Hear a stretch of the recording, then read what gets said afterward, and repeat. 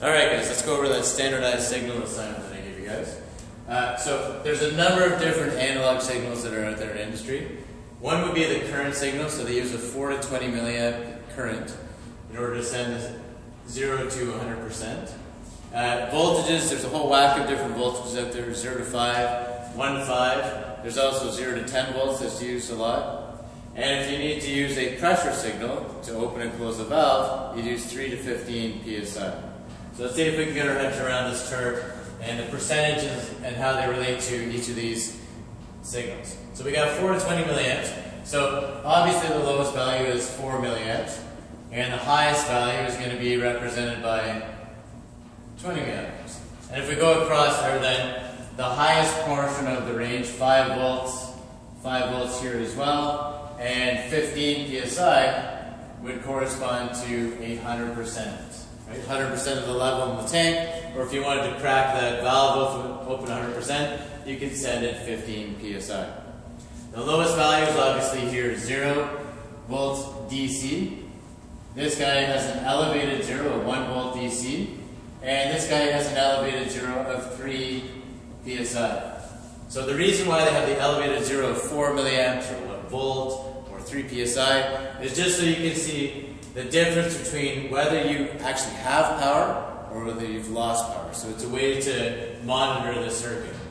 So we've got a 4 to 20 milliamp signal, but this 4 milliamps has been bumped up. You can see how I've taken between 4 and 20, there's 16 equal values.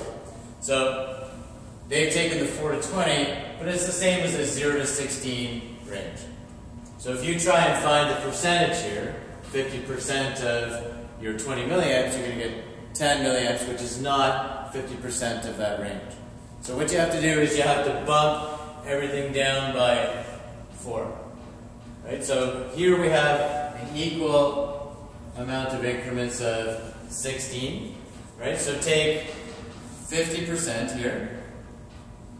And if we take 50% of the 0 to 16 range, then that looks like that would be 8 milliamps. So on the 0 to 16 range, you have 8 milliamps. And it looks like everything bumps up by 4. 16 goes to 20, 0 goes to 4. So with this 8, we're going to add 4 more on. And we've got 12 milliamps corresponding to 50%. So we'll punch that onto our chart here. Okay. If we want to look at 25%, then we'll take, again, 0.25 times 16, and that ends up giving us 4 milliamps. So on the 0 to 16 range, you end up with 4 milliamps. Now everything bumps up by 4 again, right? So that 4 milliamps ends up being 8 milliamps, corresponding to 25%. So we'll throw that here. Now it looks like everything goes up by 4, so we got 4, 8, 12. This guy is most likely 16 milliamps. Right? Again, we could do, instead of the 0.25, take the 0.75, multiply that by your 0 to 16 range, and that ends up giving you 12 milliamps. So 75% of this range gives us 12 milliamps on the 0 to 16 range, and we're just taking this whole range here and bumping it up by 4.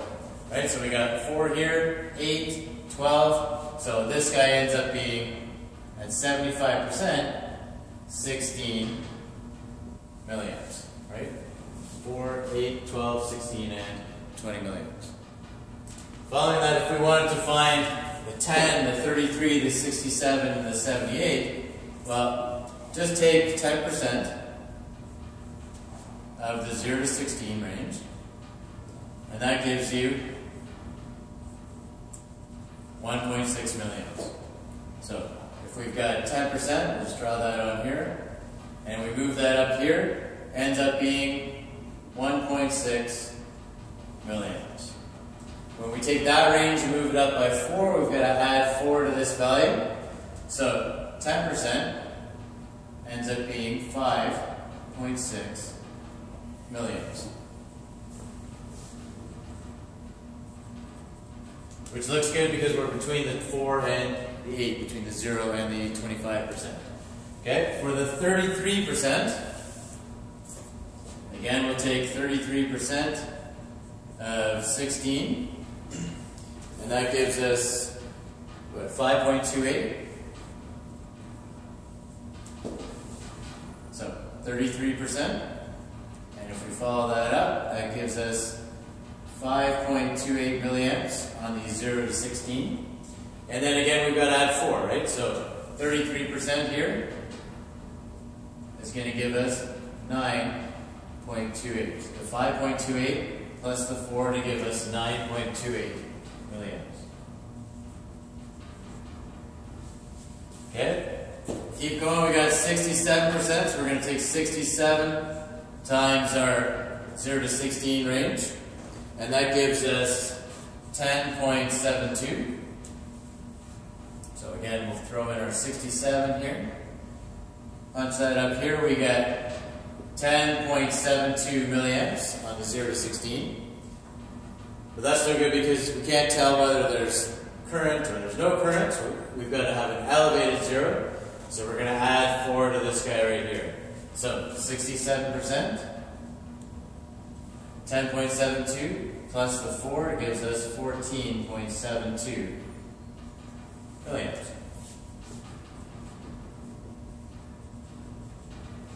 Okay, and then finally 78.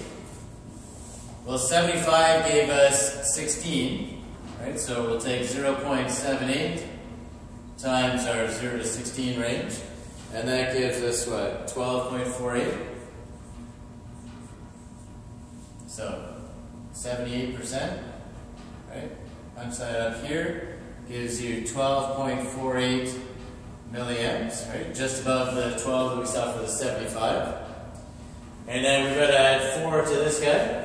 So 78% gives us what? 16.448 milliamps.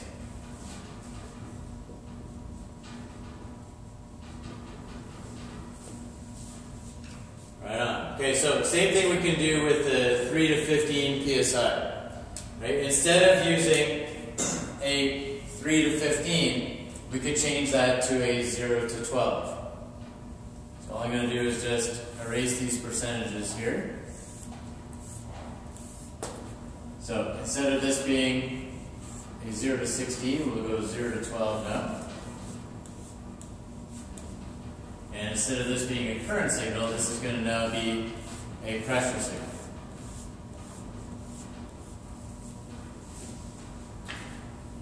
So we had a 3 to 15 psi. Right? The reason why they have that 3 psi is so that they can actually see whether the compressor is still working. So there's our 3 to 15 range. And if we take the percentages and go, 50% to 15, then we're not going to get the right percentage for that 3 to 15 range. So we've got to drop that down to something that references 0, same as this, 0 to 100%. So if we drop that down to 0, then we take off 3 values, so that's the same as a 0 to 12 range.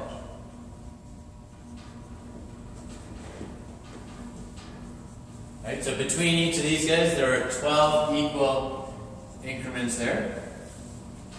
And we'll do the same thing. If we take 50%, so 0.5, times our lower range, the 0 to 12, that gives us 6 psi.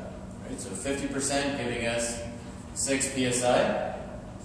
Everything on this range gets bumped up by 3, so 0 goes to 3, 12 goes to 15, 6 goes to 9 psi. So 50% here is actually 9 psi. If we look at 25%, so we'll take 25% of this range, the 12, and that's going to give us what? 3 psi. And then this range gets bumped up by 3, right? So we've got 0 going to 3, 6 going to 9, 12 going to 15. This 3 psi that we see on the 0 to 12 is going to correspond to 3 plus 3, 6 psi on the 3 to 15. So you'll notice that these guys are going up by 3 psi for every 25%. So we've got 3, 6, 9. This guy is most likely going to be 12 psi. Alright, let's just make sure. So we got 75% times the lower range of 12. That ends up giving us 9 psi. So 75 giving me 9 psi on the 0 to 12. And then bump it up by 3. And it ends up giving us 12 psi on the 3 to 15. Okay? These guys are pretty intuitive. If you're looking at 0 to 5, right, then this is already referencing 0. So if you look at 50%, this is obviously half the voltage, 2.5 volts. 25% of 5 volts is 1.25 volts. And then 75%, these guys are all going up by 1.25, so add another 1.25 here. We get 3.75 volts. And these guys are always DC values. Right? You want DC current and DC voltage so they're always stable values, rather than a sine wave AC that's modular. You want the value to stay exactly the same. Okay? This one from 1 to 5, there are 4 equal values between those guys. So, if I take 50% of 4, that gives me 2, plus my elevated 0 of 1 gives me 3 volts DC. And the beauty of this one is that 25% gives me 2 volts. 1, 2, 3. This guy is 4 volts DC. Now for each of these guys, we can go through the same thing, right? If we go to the 3 to 15, and we take the 10%, then we're going to take 0.10 times 12. And that ends up giving us 1.2 psi. Right? So 10% giving us 1.2 on the 0 to 12. And then we've got to add 3 there, so that ends up being 4.2 psi.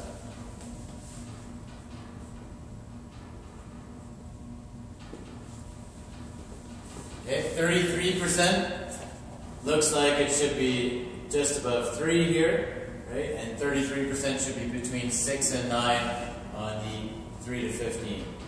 Right? So we take 0.33 times the 12. That ends up giving us what? 3.97. Right? So again, 3.97 corresponding to 33%.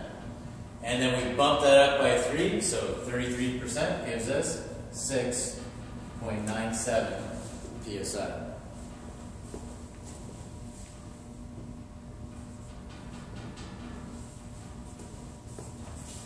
Okay, 67 looks like it's going to land between 6 and 9 on the 0 to 12, and between 9 and 12 on the 3 to 15. So if we take 0.67 times 12, that ends up giving us, what, 8.04? And that's on the 0 to 12 range, right? So again, 67, bring that guy up here, gives us 8.04 psi. And if we add 3 to that, gives us 11.04.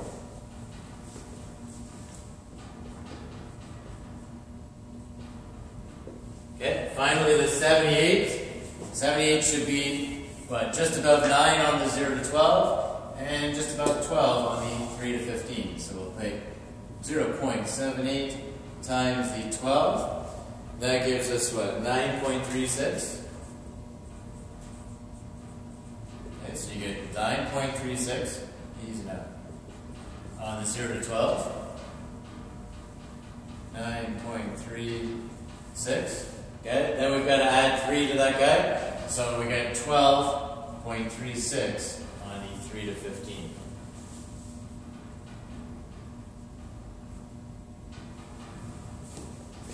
The other values we'll just throw in there. 10% here is 0.5 volts. 33 is 1.65. 67 is 3.35. And because this guy doesn't have an elevated 0, you could just take 0.67 times 5. 0.78 times 5. And that gives you 3.9. For all these guys, for the 1 to 5, you're going to take the percentage, multiply it by 4, and add 1. So for the first one, it ends up being 1.4 volts DC. 33% gives us 2.32. And we got 3.68. And at 78%, that should be just above the 4 volts. And that gives you 4.12 volts DC.